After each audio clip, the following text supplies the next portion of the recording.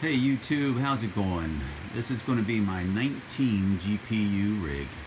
I put all 19 in there and I'm using an Asus B250 mining expert motherboard, only to find out that it will only support 13 GPUs at the moment until this magical motherboard BIOS driver update or whatever happens.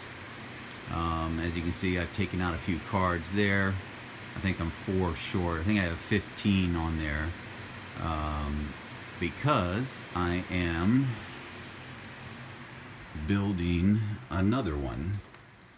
It seemed to make so much sense building bigger rigs like this. I would rather go up than out.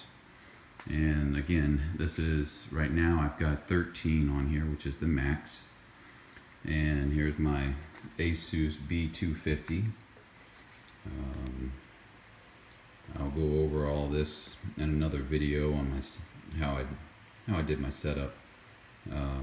This guy hasn't even had its BIOS update or anything yet, but as far as I can tell, it's not gonna matter. I mean, I can still update the BIOS, but I'm only gonna be able to use 16 GPUs. All of these GPUs so far in these big rigs are the 1070s, 1070 Founders to be exact.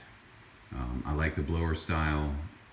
I can control the airflow better in my room, and they just seem to work. They work well. I like the TDP on them. They're good to go. But in my next video, I'll go over a little more in detail on how I connected everything, and try to help anyone else out who tries to use this board or the other ones. The other board I used to use was the Asus Z270, which was a good board, but I just want to put more GPUs on it. Alright, I'll see you guys in the next video.